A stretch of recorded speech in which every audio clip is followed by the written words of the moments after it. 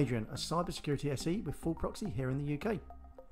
As part of our series focusing on web application security and the OWASP top 10, this short bite-sized video covers off the number one risk, injection.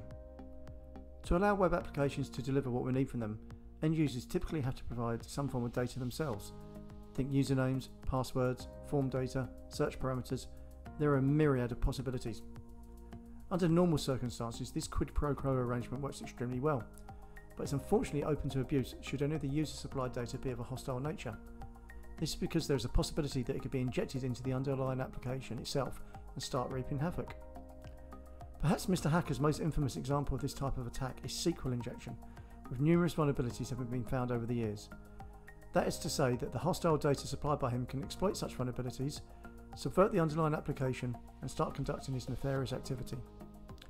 The key to preventing attacks like SQL injection is to ensure that user-supplied data is either validated, filtered, or sanitized before it is processed. My colleague Donald is going to show you how this can be achieved using F5. Donald, over to you. Thanks Adrian. For this demo, once again we have our vulnerable web server fronted by our F5. I'm going to show you how easy it can be to extract user details. I'll submit an SQL command into the user field. This will return details of all users and passwords. As you can see, we have a list of usernames and passwords. I'll pick out the account with the username Pablo. Its password is hashed, but this can be quickly decoded using a simple curl script.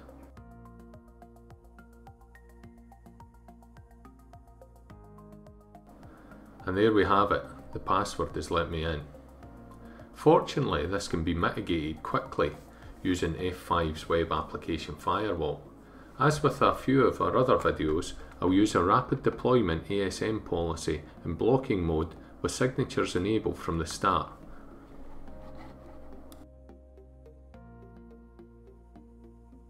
Now we have our protection in place, let's try the SQL injection again.